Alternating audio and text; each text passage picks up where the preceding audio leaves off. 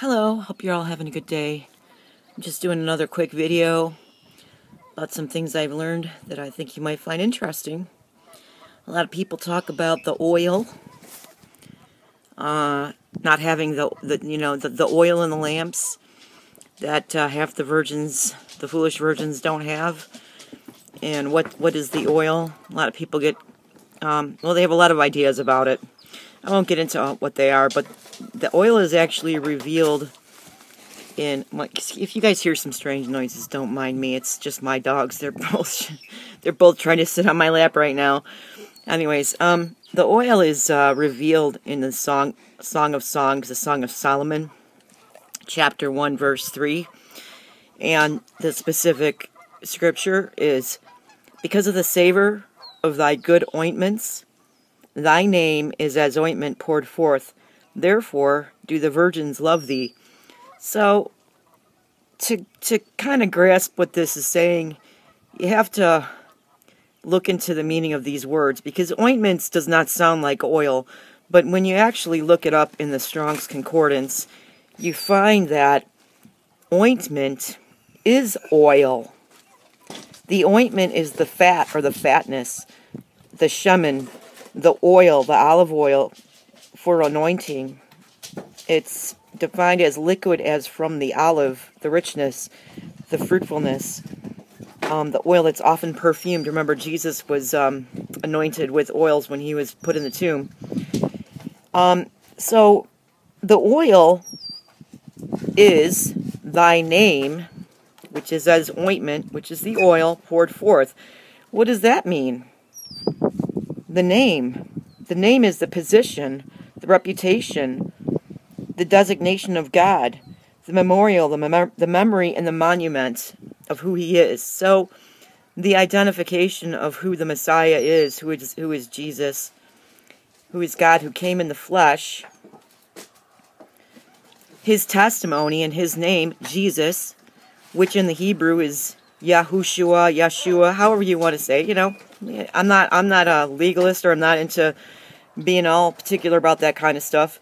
What matters is what the name means. The name means God's salvation. He's the Savior that God sent. He came here in the flesh to become the perfect sacrifice for sin. Why do we need that? Because sin is terrible. Listen, man, sin is not a good thing.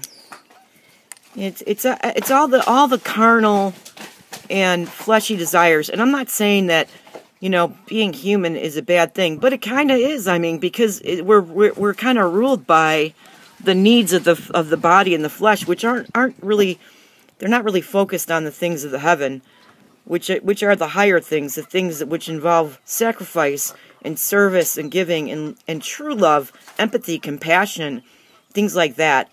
That's not inherent to our nature. Our nature is inherently, if you looked at a child, a baby, and you wanted to know what the nature of humankind is, look at a baby. If a baby was big and strong enough to murder its parent to get what it needed to survive, it would. Because that's human nature. Like, children are completely dependent on us. Babies are dependent on us. They require us to take care of them and sustain them. But their needs are so incredible. The physical needs and desires, the carnal needs of babies and infants and people and humans, whatever in general, they're so intense that they will step on anything and everything to get themselves fulfilled. I'm kind of going off on a tangent, and I apologize for that. So I'm just trying to explain why, because I've struggled with why do we need that sacrifice for sin. It seems kind of morose to me, but because God is righteous. And what does that mean? Righteous means that there is justice, a just reward, or a just punishment for all good or bad things. So everything you've ever done in your life, every lie you've told, everything you've ever, like, even if you stole a piece of candy or you had an unkind thought, those are considered sins. And yeah, it's not a big deal to us because we live in this world, and we don't see that these things are serious. But if you're dealing with a being, a deity, a perfect, the perfection of God, which is God, His righteousness, He cannot allow for those things which we feel are minor, but they are they have eternal consequences. He can't allow those things to go without retribution. His justness requires for there to be a punishment for things that are unjust that we do, no matter how small or insignificant they are. That's why you need Jesus, because he paid that price. You can never pay it.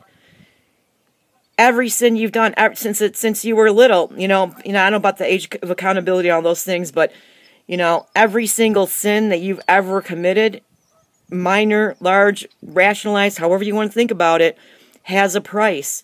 It has a wage. The wage is death. That's what it is, because you cannot have sin or corruption enter into perfection. Perfection is eternal, okay? You can't take anything dark and terrible, a little white lie or any kind of small misconduct or anything like that. You cannot take it into eternity, because that would destroy eternity. You can't do that. Only perfection can enter. So, therefore, those things that we've done have to be accounted for. They have to be paid for. We can't pay them, because the one single very first sin we ever did damned us for all eternity. That cut us off from the kingdom of heaven. That one sin. So if your one very first sin, the consequence is eternal for that very first sin, then every sin since then has just added on to it. You can't correct it. There's nothing you can do in this life that's going to fix any of that. You can't do anything good to make up for what you did in the past. Whether or not you think it was a big deal, in eternity and in perfection, it's a big deal. So, the thing is it's not bad news, because God is kind and good and perfect and gracious and merciful. So he, therefore, took the punishment. If you want to know what the punishment for sin is, look at what they did to Jesus, okay? What did they do to him? He has been humiliated for over 2,000 years, over and over and over again, by the retelling of what was done to him. Not just what was done to him physically, but what was done to him in the spiritual, the denigration, the psychological things, what they did to him. That is your punishment. That is your punishment. Okay? That's the penalty. That's the wage of sin. Right there. Everything he went through. He took that for you. You got to understand that what he went through is not just some gratuitous, fest of violence. It was the literal punishment for sin. And because of who he is, he was able to take all that and rise. He rose. His flesh died, and then he was risen. Okay? All right, well, let me get back to the oil, okay? I'm sorry I got off on a tangent. So the oil is the name and testimony of Jesus. The name is his designation. So, because of the savor of thy good ointments, because of the savor, what is the savor? The scent, the aroma, the soothing, which is technical term for the sacrifice to God. The scent, the aroma of soothing, because of the aroma of the soothing of the oil of your name. It's as the oil poured forth. That's the richness, the fruitfulness poured forth. Therefore do the virgins love thee. What virgins? Well, the virgins that are in the parable of the 10 virgins. The virgins that have the oil. They have the name and testimony of Jesus. What is a testimony? The testimony of Jesus, the spirit of prophecy is a testimony of Jesus. That is in Revelation. But it's also found in Isaiah. And the spirit of testimony, it's the testimony of who he is. Who is he? If you don't know that he is God in the flesh, he was God in the flesh and now he's glorified. If you don't know that, if you think he was just an angel that was sent down, if you think he was a quote-unquote son separate from God, that he wasn't God, that he didn't put on flesh, you don't know him, okay? You got to know who he is. If you don't know his identity, you will never understand what he did and what the point of all of it is. And he has to open your eyes to that. I hope that you have that understanding, because it's the most wonderful thing in the world to know who your creator is. Like, you think you love your parents, but who made your parents? The Creator made your parents, and your Creator made you. He made everything. You're closer to Him than any other individual that has ever existed, because He created you.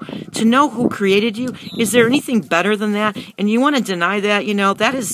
That I don't really know why anybody would want to deny that. I mean, God's not some amorphous blob. You're not an accident. Why would you think so poorly of yourself and of the creation itself? But at any rate, in Isaiah it says, "You are my witnesses, and my servant whom I have chosen, that you may know and believe me, and understand that I am He." And then he said in Isaiah 43:12, "I have declared and have saved and have shown when there was no strange God among you. Therefore you are my witnesses, saith the Lord God, that I am God." Okay, that is a testimony. You got to know who He is. The savor of thy good ointments is as the savor of thy good ointments. Thy name is as the savor of thy good ointments. Well, hold on a second. I'm screwing it up. Not very organized. Thy name, because of the savor of thy good ointments, thy name is as ointment poured forth. Therefore do the virgins love thee. That is the oil. It's not the Holy Spirit. It's not some feeling that you have. It's not some kind of ridiculous jibber-jabber, blathering on and on in nonsensical tongues, which are ridiculous.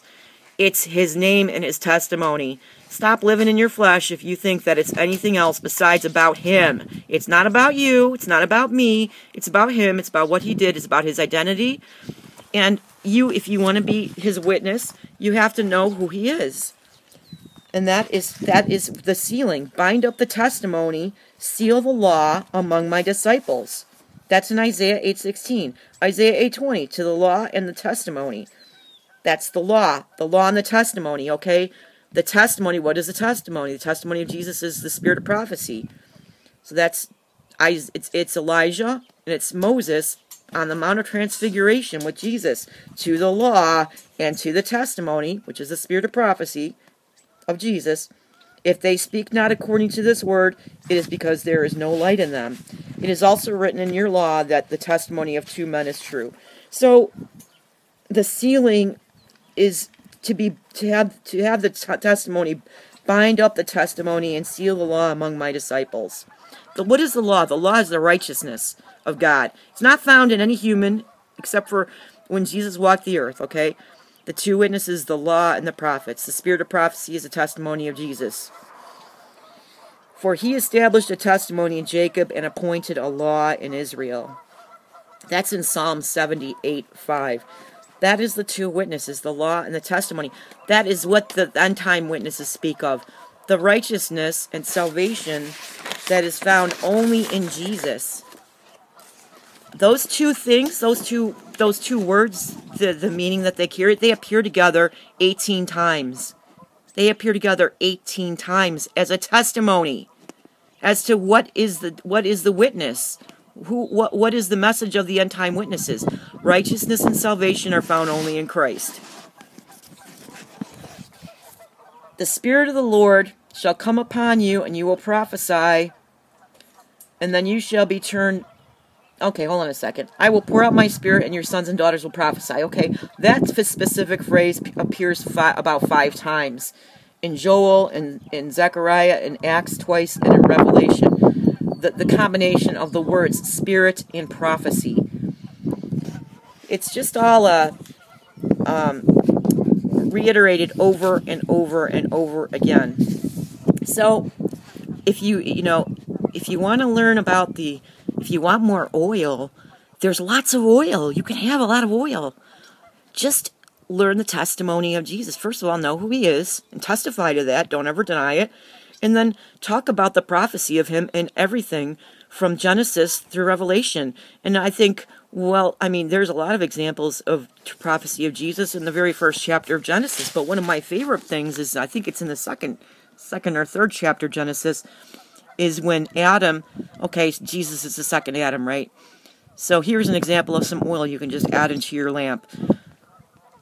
Adam was put into a deep sleep, and then God pierced him and took out a rib, and from that he created Eve. Well, that's a prophecy of Jesus, because Jesus was pierced, okay? He was pierced on the cross, and out of him flowed blood and water. That is how we were birthed. We were birthed through his death.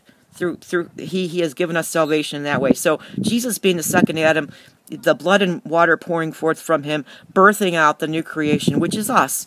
And that is prophesied in the creation of Eve, which is the bride of Christ, which is, well, you know, a prophecy of the bride of Christ, which is us. So, I mean, there's a lot of other stuff I like to go into. I really didn't think this was going to be that long. I wasn't planning on it, and I didn't mean to go off in so many different directions. But I thought that was very important to know about the oil, and also to get an idea about. And I'm still learning. I haven't got a full grasp of the law and the prophets, the salvation and righteousness. Those two things that appear together 18 times in Scripture. How they are manifested or explained, but they are witnesses to that's the witness. There's no other witness. Nobody else can testify that they have righteousness and salvation. Only in Jesus. So, you know, hopefully that helped, and I'm not confusing you too much. And if you have any questions, just leave a message or leave a little comment, and I'll try to address that later. And I love you guys all. I hope this was interesting for you. I love learning, so I'm interested in what you have to say too. Okay? Much love. Take care. Bye-bye.